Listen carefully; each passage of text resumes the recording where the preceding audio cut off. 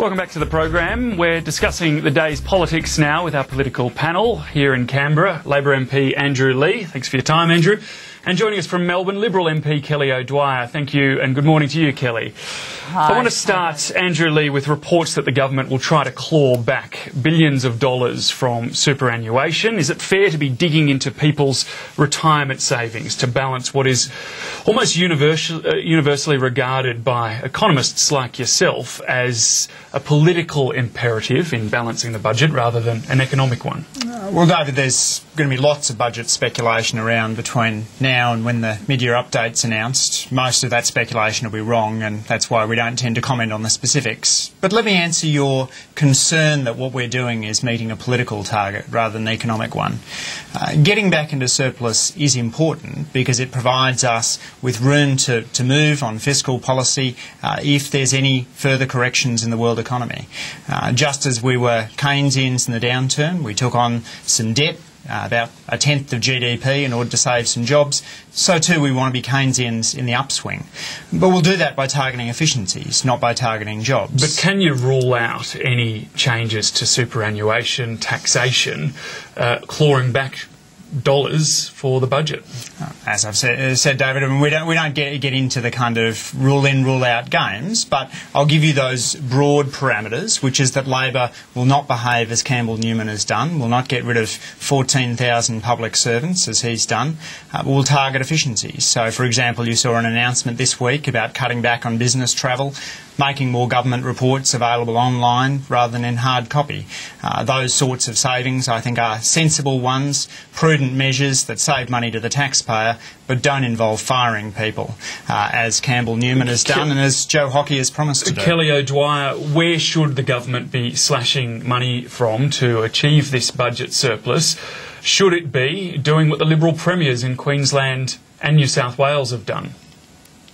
Well, David, let me make a couple of points in response to Andrew's comments. First point to make is that, in fact, this government has fired 3,000 public servants. So for all their talk about being concerned about public servants, let's look at their own record. The second point to make is that the final budget outlook that was recently, final budget outcome that was recently released shows a hugely deteriorating position in what the government had forecast and what actually occurred.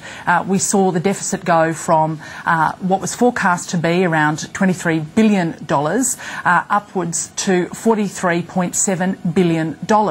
We saw net debt go from $106 billion to $147.3 billion. On top of all of this debt, we have seen the government make a number of unfunded promises, which amounts to about $120 billion worth. Now, when you add all of that up, $120 billion is about 120 new teaching hospitals. Now, I mean, my view on all of this is that the government now desperately needs to try and find some cash, and so they're prepared to raid the retirement savings of Australians. That's what we've seen today on the front page of the paper. That's what they're prepared to do, the retirement savings of Australians. We know that Wayne Swan has already not been prepared to rule out a raid on the Future Fund, so they are going to increase taxes to pay for their unfunded spending promises. So back to my question, though, what would you do? What should the government be doing to save this money? Well, the government needs to get its spending under control. It keeps making these spending announcements like confetti, you know, throwing them around, and yet none of them have any basis in reality. And that's the real problem here. The government continues to spend more and more. We've seen this government spend $100 billion more than the last coalition government did while in government. Now that's recurrent spending. That's the spending year on year. And we know that we've got big problems ahead. We've got a number of big problems when you look at the intergenerational report. We're going to have less working people for people aged 65 and above. So we need to look at how we spend the money. We need to make sure that the money we spend is effective, and we need to ensure that the government, when it makes new spending announcements, can justify those spending announcements in terms of what it's being directed to and the outcomes it's going to deliver and how it's going to be able to pay for that spending. OK, well, Barnaby Joyce has had his leadership ambitions thwarted for now. He was going to try to swoop into the lower house through the seat of Maranoa, hoping that Bruce Scott would retire. Well, Bruce Scott is actually going to recontest the next election, and Barnaby Joyce, in a statement last night, has said that he endorses Bruce Scott, that a pre-selection battle would be an unnecessary distraction at this time in the electoral cycle. Kelly O'Dwyer, are you disappointed that you won't be seeing Barnaby Joyce alongside you in the lower house? Well, look, Barnaby's a fantastic senator for Queensland, and he'll continue to do a great job in Queensland. Bruce Scott's also a really fantastic local representative for his area as well in Maranoa. And again, you know, he will continue to do a really fantastic job for the people that he represents. I think it's good news all round. Barnaby Joyce was accused of freelancing by several senior members of the coalition, implicitly by the leader himself, Tony Abbott. Is this some form of punishment for that freelancing, do you think? Has Bruce Scott been encouraged to run?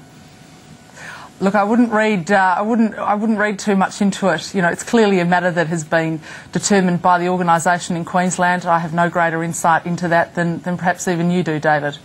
Andrew Leigh, you certainly would have fired up question time. Are you disappointed that you won't be facing off with him across the chamber? Well, Barnaby Joyce, David, has seen his ambitions curtailed for now, but you can see the coalition increasingly moving in the Barnaby Joyce direction. They weren't sure for a while whether they supported foreign investment into Cubby Station or would prefer to see it go into receivership. They're having a meltdown over whether they support deregulation of wheat sales or whether they want to back the old system there.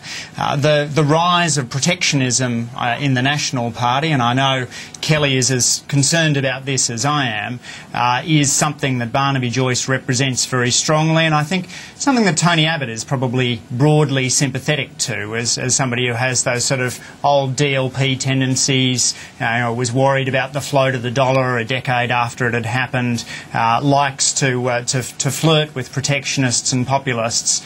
So I think that strong Barnaby Joyce influence on the coalition will remain, regardless of which house he's in. Kelly O'Dwyer, I'll get your response to that, but also specifically the wheat deregulation issue in WA. A rift in the coalition seems to be opening up on this, with the former Maverick Minister Wilson Tuckey threatening to target not just pre-selections but Julie Bishop over this. Should she be worried? Well, when I last looked, Wilson Tuckey, while he was a member for a long time in the coalition, wasn't currently a member of the parliamentary team, and so I'm not sure that, again, you can read terribly much into his comments there. Just to take issue with a couple of things, though, that Andrew has said.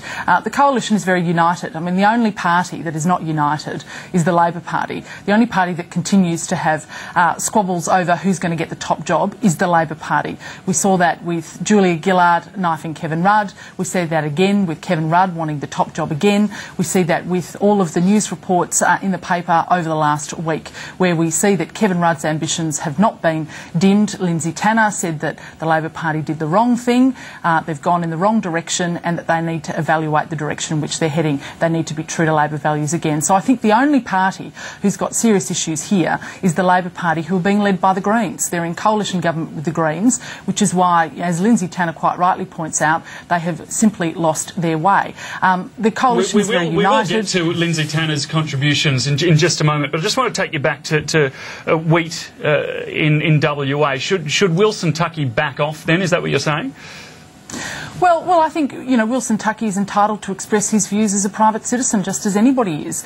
And what about Tony Crook then? I mean, I know he doesn't sit in the party room, but should he fall into line with what is coalition policy? I think you've just made the point, which is he doesn't sit in the coalition party room. So again, he's entitled to express his views, but the coalition has a united position on this. And as much as the Labor Party might want to try and create an issue, there is none. OK, well, the Lindsay Tanner comments over the past 24 hours, the essays, really have caused greater ructions on the other side of politics, the Labor Party. Andrew Leigh, what do you make of Mr Tanner's contribution?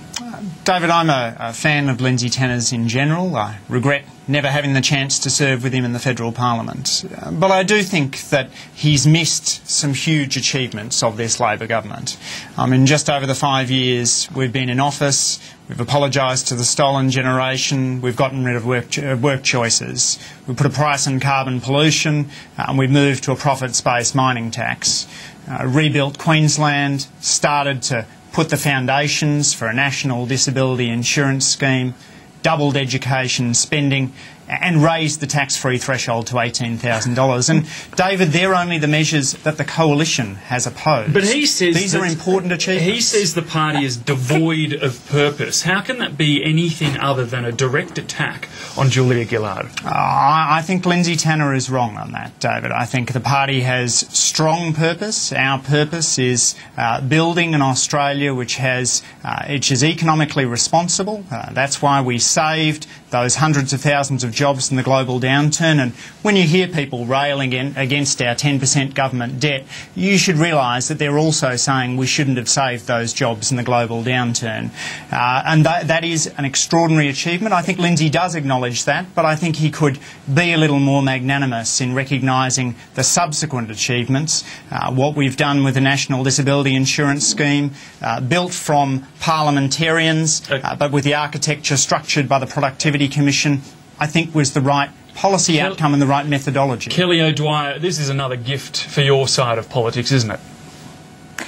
Well, look, I don't look at it like that. I think Lindsay Tanner is obviously somebody who was part of the gang of four in government. Now, of course, there's the gang of three. And I agree with Andrew, it is such a shame that he hasn't been able to serve with Lindsay Tanner. But the reason he's not been able to serve with Lindsay Tanner as a minister is because the second that the Prime Minister, Julia Gillard, knifed the former Prime Minister, Kevin Rudd, he decided to bail. He realised that the country was absolutely going in the wrong direction. The Labor Party had lost its way. So he bailed. He actually voted with his feet. He got out of there. Just though, to respond to a couple of the points that were made by Andrew, you know, claiming the National Disability Insurance Scheme is really quite preposterous, and you know, I'm really surprised he can do it with a straight face. If he said that the architecture has been built around what the Productivity Commission said, well, he's a couple of billion short. The only money that's actually been put in by the government is around about $1 billion in the last budget. The Productivity Commission said, well, you need a couple of extra billion in order to get the pilot scheme and the trial scheme up and running before, of course, you have to put in extra money, which is going to amount to around about $10.5 billion. The government hasn't said where the money's coming from. We said we were happy to work with the government on this really important initiative. They've said that they don't want to actually work with the Coalition. 4 times our help has been rejected on this. So if you want to talk about people who are playing politics on these sorts of really important national issues, it is the Labor Party and it is the Greens. I'm sorry, I've got to cut you off. We are out of time. I know you want to say something, but we're right out of time. Kelly O'Dwyer, Andrew Leigh, appreciate your time today. Thanks for your company. Thanks, David. Thanks, Andrew. Thanks, Kelly. Thanks, David.